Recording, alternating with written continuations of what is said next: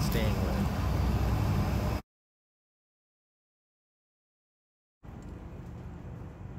I've taken the furnace out because I still need to figure out what's going on with that. And while the furnace is out, typically the propane would want to just come out, and that's no bueno. So what I did was I bought a few parts so that I can create a shutoff valve, so that if I need to take the furnace out again, I'll be able to turn the valve off without turning off all the propane to the whole rig. Now, my local hardware store did not have direct fitting, a direct match for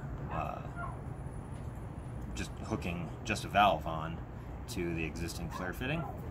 So what I did was I bought a 3/8 inch flare to 1/2 inch iron pipe, then a 1/2 inch iron pipe to 3/8 inch flare, and then a 3/8 inch flare swivel. So there's a little piece of copper pipe in there, and these sides twist independently. Now on the flare fittings, we're not going to use any pipe tape, but for the iron pipe one, we're going to use the appropriate yellow thread seal tape.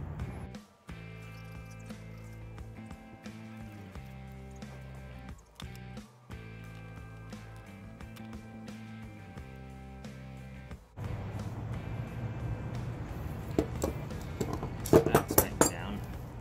The flare fittings do not use the pipe tape because they have a flare on the end of the copper pipe, which is supposed to seat securely onto the flare fitting. Now there is a female flare that's connected to the RV, and so that's going to connect to one of these, and I'm going to make sure that the direction that I have this in is going to be easy to operate when it's connected here. So I want to go ahead and put this flare fitting on there like that. I'll tighten that with a wrench in a moment, and then I can turn it on and off.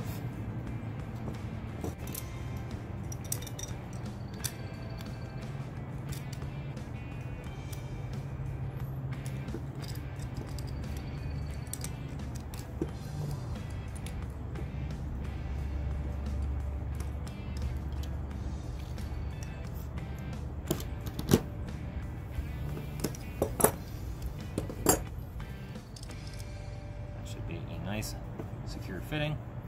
Ultimately, this is my furnace.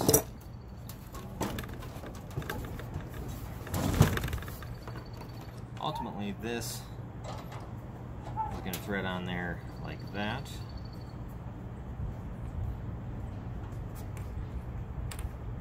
And again, when I'm in there, I'll tighten that down. And then the existing pipe that's in there right now will connect to this side, and I'll be able to turn that on and off at will, so that if I do need to take this out, I'll be able to get this out of the way, still have a function of all the rest of the propane appliances inside our RV. I'm going to go and install this right now, so that I can do just that, and we'll be right back. So now that I have that all hooked up, I can turn the propane back on in the RV, and I can get to diagnosing my furnace. But how am I going to diagnose this if I don't have propane to create a flame? That's where this comes in. This I picked up at Home Depot. Basically, it has an 11-inch water column regulator on it, and it's a short hose, but it has a gas grill connection, which is listed on here as a 5/8-18 UNF. I'm not exactly sure what that is, but when I threaded this on so Home Depot has like the little test fitting section next to the brass fittings. This threaded right on. So the theory is that 5/8-18 UNF is equivalent to a 3/8 inch flare.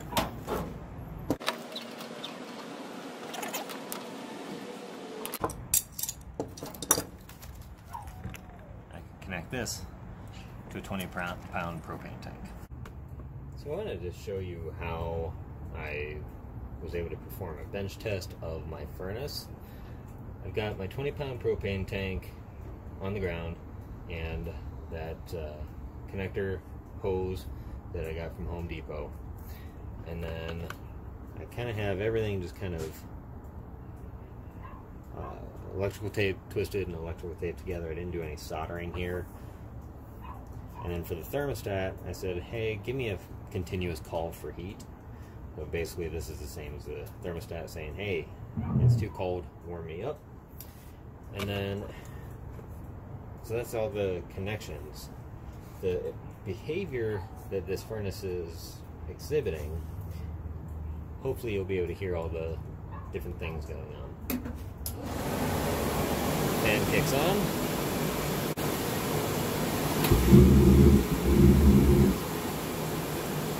And it kicks off. Waits a few seconds.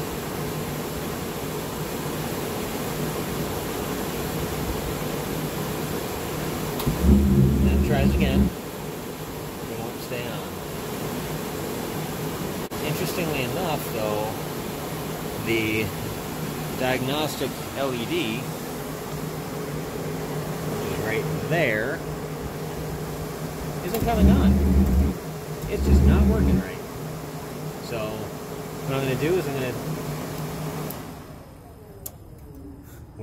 I'm going to go ahead and test the limit switch. I believe that's probably what's going on. And so we'll take that out, put an ohmmeter on it, and see what we're up against. I found the diagnosis procedures on Dinosaur Electronics website. This is not sponsored by them at all, but I happen to just find the information there. And so they gave kind of three methods that we could use to test a limit switch.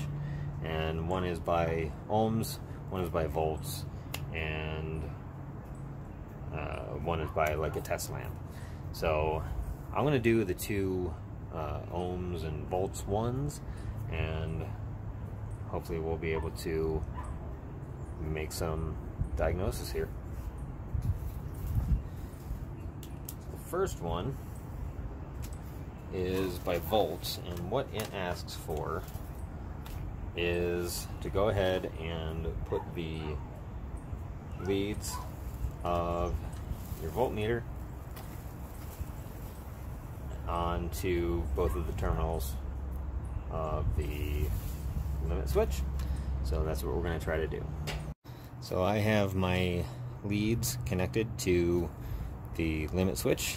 I've got the voltmeter on, and we'll go ahead and turn this on. The website said that it should be in the neighborhood of less than 0.1 volts. So we'll see what we get. So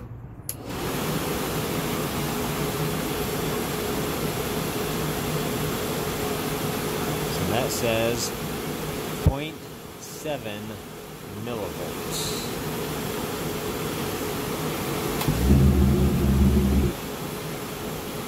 While the flame was on, it jumped up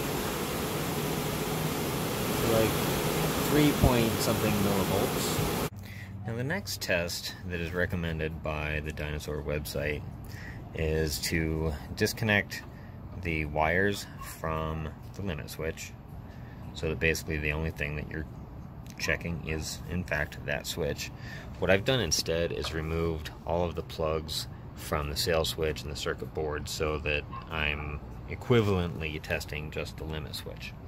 Now, they say that if the ohms, the resistance is less than 1 ohm, less than 0.1 ohm, then your limit switch is probably good. Now, we're just sitting here, and it's kind of all over the place. Now, that could be because of the additional heat that was brought in by the running it momentarily, but it looks to me like this limit switch is outside of its standard range. I was able to find a new limit switch on Amazon, so we're going to try to install it now, and hopefully that's going to make this furnace work. Now this limit switch goes right into these two, this hole right back here, and it just has 2 screws that hold it in place.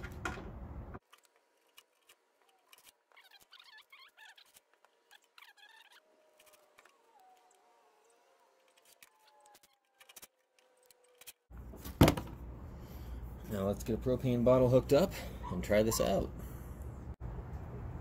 I still have all my wires hooked up the same way I did when I did the initial testing, even though it's been a few days. I'm going to go ahead and turn on the propane tank.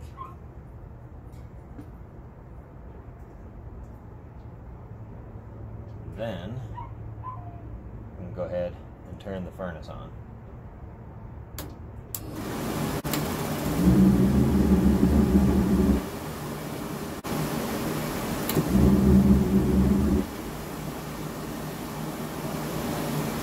Well,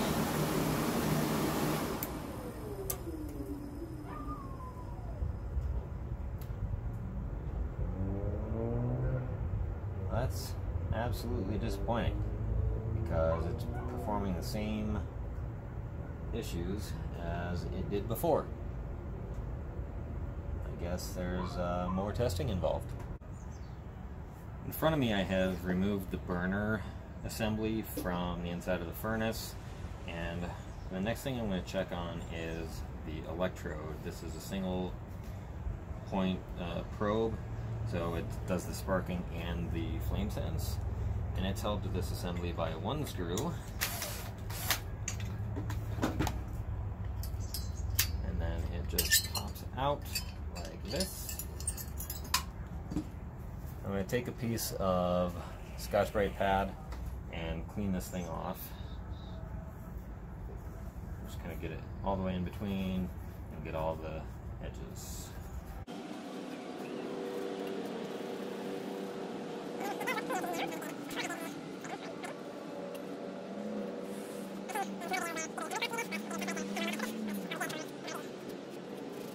And all the way down to the end, shine it up a little bit.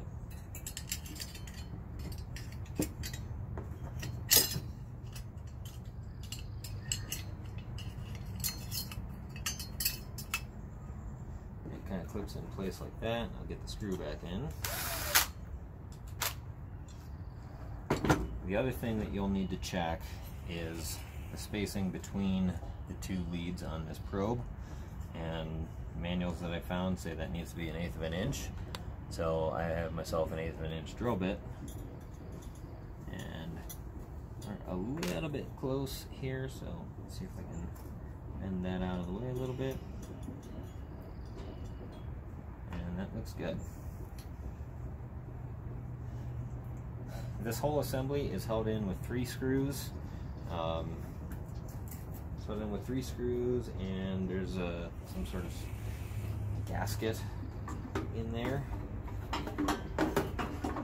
that seals the burn chamber. And you'll need a relatively long bit to manage this, so I just kind of assemble some extension like that.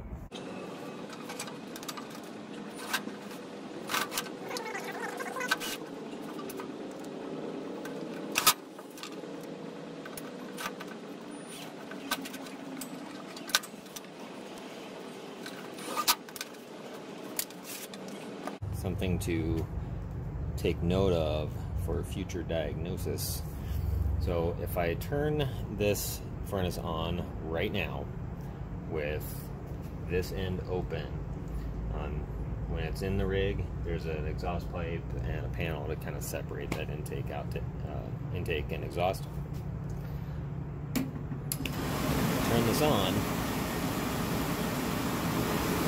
it's going to kick on, run for a couple of seconds, and then kick off.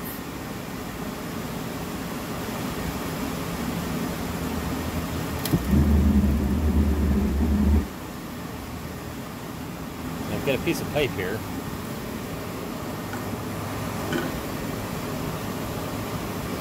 I'm going to separate the intake from the exhaust a little bit.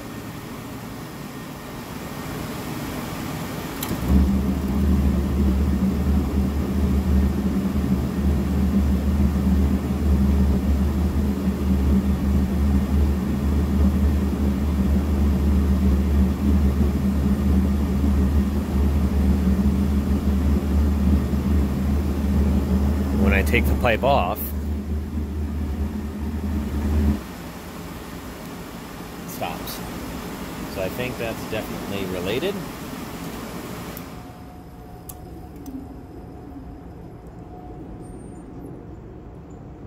It's kind of unfortunate that bench testing, you get it to actually take the exhaust off the rig, which it's fully encased. So I don't know whether this is a issue. You know, if my other igniter would be fine. I just thought of this pipe trick. So I'm going to go ahead and get this installed back into its proper place, and we'll see if we can cause it to work properly. Ultimately, when I got the furnace installed back into the underbelly of the RV, it seemed to be working properly so long as I had appropriate gas flow and appropriate exhaust and air intake. So I think I will have to remember, if I ever need to diagnose again, that I'll need to ensure that I have the appropriate exhaust piping in place to separate that. And I think what's happening is the exhaust is coming out and getting recirculated, so it's got the burned propane, so the water and carbon dioxide, messing with the air-fuel ratio and causing the flame to sputter out. So looks like I have a fully functioning furnace at this point, and hopefully, keeping our fingers crossed, we'll be good as winter approaches. That's all I've got for today. My name's Todd from the Alcohol Free RV, where we have adventures and do repairs, mods, and upgrades along the way. See you next time.